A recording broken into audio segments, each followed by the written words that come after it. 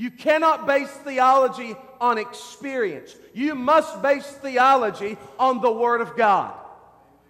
Period.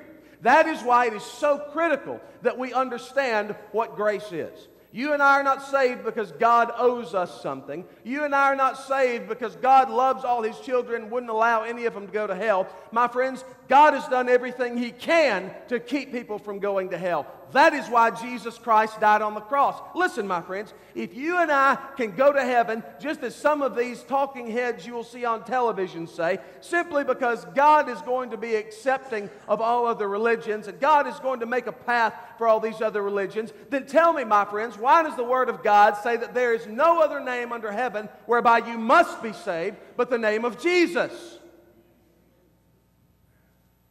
Someone will say, well, preacher, does that mean that Muslims are going to go to hell if they don't receive Jesus Christ as Savior and Lord? My friend, that's what the Word of God says. We say, well, preacher, does that mean that Jews, if Jews don't receive Jesus Christ as Savior and Lord, they will go to hell? My friend, that's what the Word of God said. That's what Jesus Himself said. No one comes to the Father except through the Son. You say, preacher, that's being narrow-minded. My friend, I'm simply being biblical. If you have a problem with what I'm preaching, I suggest you take it up with the author of the textbook that I use.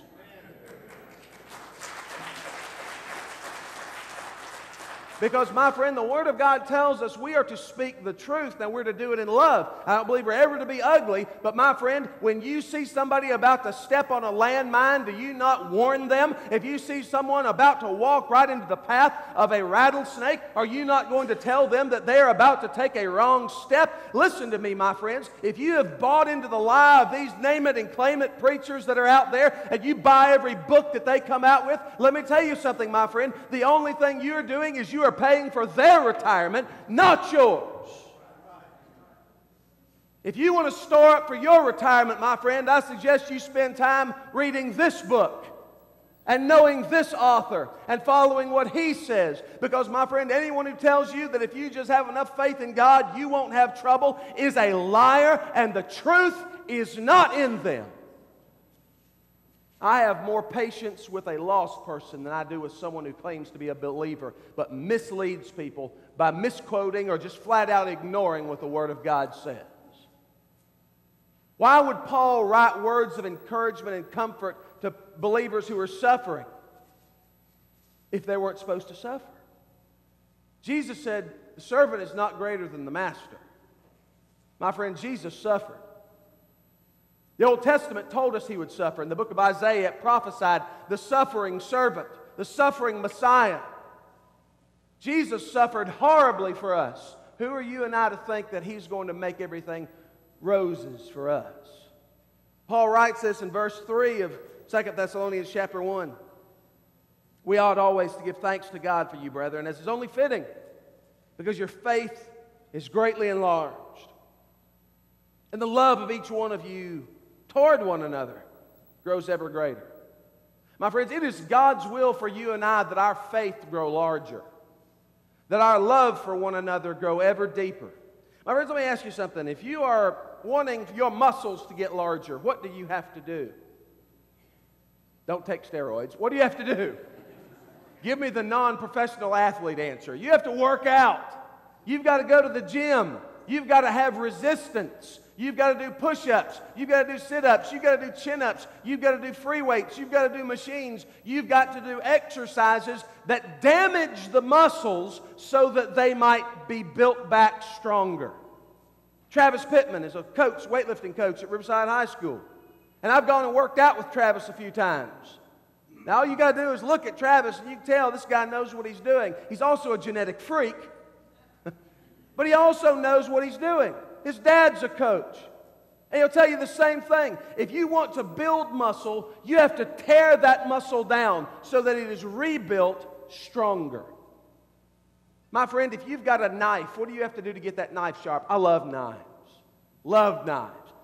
I believe a man is with knives like a woman is shoes. You can't have too many.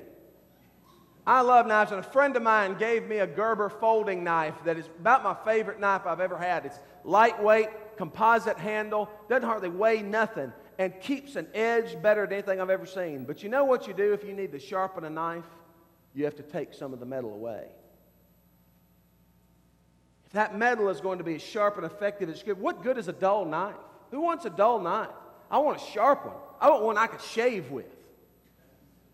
And if you want it that sharp, you actually have to remove material. You have to damage it to make it sharper.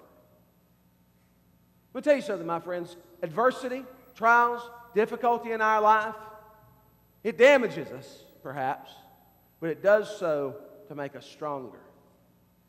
If you go out and you've got beautiful hedges and things out in your yard, what do you have to do with them? You have to trim them back, don't you? You have to prune them so that they might grow in fuller and more beautiful.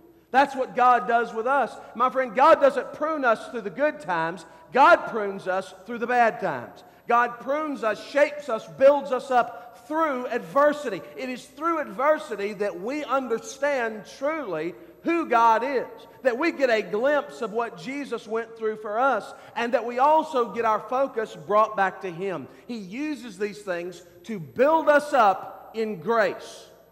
Remember, grace is not something we've earned. Grace is something God has given to us. Our faith is built up, our reliance upon God, and we grow to love one another more because we have gone through things together. Tell me, are you not closer to people that have suffered with you than you are people who haven't? If you have survived cancer thus far, do you not have a special connection with people who likewise have experienced that? Next Saturday is going to be Rachel's run. Bob and Angie Gleason, in honor of their little girl who went home to be with the Lord a couple of years ago with cancer. They saw an opportunity to minister to others. And Bob and Angie, I've said all along, are two of my heroes. They're not perfect people, but what they have done is they have taken the adversity that they face. They've taken this difficulty that they have gone through, and they have turned it into something beautiful, something marvelous, something that ministers to so many other families. I have seen Bob and Angie, through their anguish, through their suffering, through their tears, reach out and minister to families who likewise are going through the same thing they went through. Bob and Angie could have very easily gotten mad with God and said, I don't want anything to do with God. I don't want anything to do with Him. I'll never go to church again. I'll never pray again. I'll never read the Bible again. If God would take my little girl away, I don't want anything to do with Him. But that is not how they responded. How did they respond? They responded through the grace that God gave them, that they were able to deal with that loss and turn it into something that God has used to glorify Himself hundreds and hundreds and thousands of times over. Now, do they still struggle? Sure they do. But they have allowed the damage to build them up, to make them into something they were not before. My friend, God will give you things in our lives that will enable us to have compassion for other people. Bob changed careers as a result of what happened with little Rachel. Changed careers so that he could minister to other families going through what he and Angie and Katie went through. You see? Therein is how God intends for difficulty to come. And because of that difficulty, they look at other people differently. Bob and Angie are the kind of church members that you always hope for. When they join a church, they get involved in everything. Bob's a deacon now. He's also a demon in hell during Judgment House. Some of you would say, typecasting.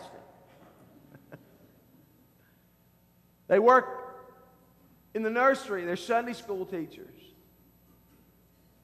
This adversity changed their life. Could have changed it for the worse. But instead, they allowed God to use it to mold them into who He wanted them to be. And they love in a way they never loved before. That's how God works. That's God's plan for us.